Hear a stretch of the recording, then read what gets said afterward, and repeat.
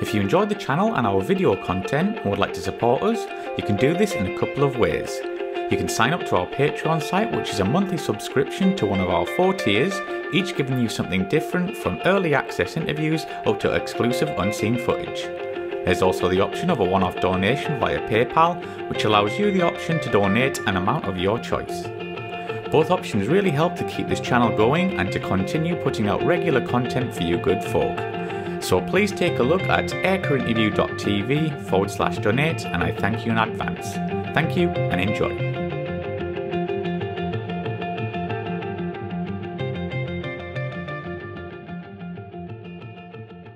So can you talk us through the cockpit of the Tornado, and was it anything similar to the Buccaneer? No, not really. It was well laid out, Yeah. certainly for the start. It was dominated by a moving map and radar display, a big round display. And that was great. And then 2 TV displays, which are a bit high. I would have preferred those lower, only so that the forward view would have been a bit better. Did all the systems work like pretty well from back in the day for the new technology? Well, our usual raft of teething troubles and a bit of a shortage of spares at times. Aeroplanes were coming into service faster than the spares supply system would deliver them. But when it worked really well, and I mean really well.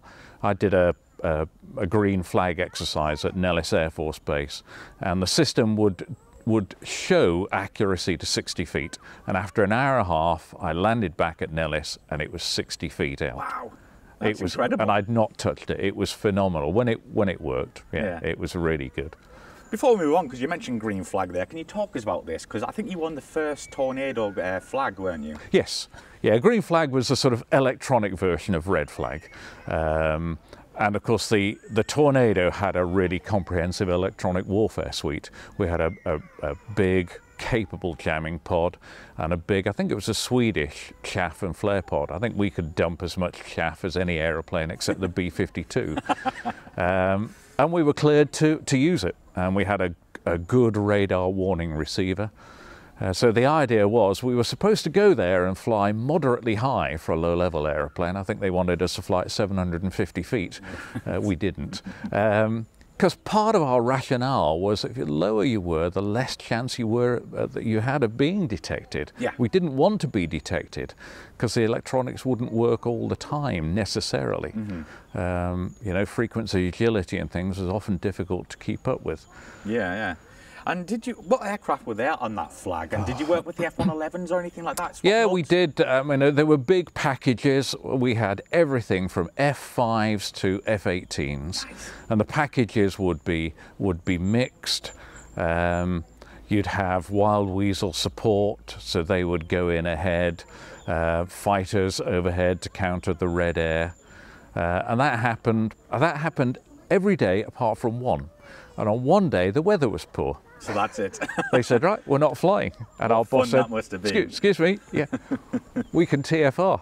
So off we went on our own into the range, auto TFR. And again, there were no confirmed kills against us. Really? Yeah, so it was really satisfying to be the only ones out there. I think we flew a 6-ship that day. And to be the only ones out there, out in the range, and have all of the threats against you, and still to come back, knowing we delivered the weapons on target, because that's all filmed, and had landed back largely unscathed. That's amazing. I think you sent me a picture. Did you win a bombing competition or something like that? That was a little bit later, about a year later, yeah, and that was against the USAF Strategic Air Command. It was they have this annual competition. It's about improving their ability to deliver nuclear weapons. And the RAF had been invited the year before with the Tornado and had gone over and won it. And I think it took the Americans a bit by surprise. They invited the RAF a second time, and 27 Squadron was tasked to go over there. I don't think the Americans were quite as accommodating as they had been the first time. What, just because you won the first time? I think it was a bit of a shock. But they lost our flight plans. We had, I mean, one of my best memories is a very attractive young lady turned up. I was on my own in the planning room, and she turned up with this plate of home-baked cookies, and she had on a flying suit with a zip done down, and she wanted some basic information. Yes. Yeah, of course. I didn't fall for that. Yeah. I did take the cookies, and I kept her talking for a few minutes before sending her on her way, and we enjoyed the cookies very much. Yeah, yeah. How long were you over there for? We were over there for, must have been 2 or more months. And were you on base, or were you living Yeah, outside? we were on an Air Force base, living off in a hotel, but working on the base. It was quite an intense time, 6 days a week, and the sorties were 6.5 hours long. So we had a number of practice sorties. Obviously, we had to get used to the operating area, then a number of practice sorties, and then the competition sorties themselves. And it was day and night flying. So you didn't really get time for yourself? Oh, we got a little bit. Did you? Yeah, we got a little bit. You can't work for that length of time 6 days a week, not to maintain a level of performance, which is what we had to do. So yeah, we did get time to look around and take it easy. And the guys who weren't competition crews, so were 4 and 2 reserve competition crews, they had a little bit more time to go around and see things.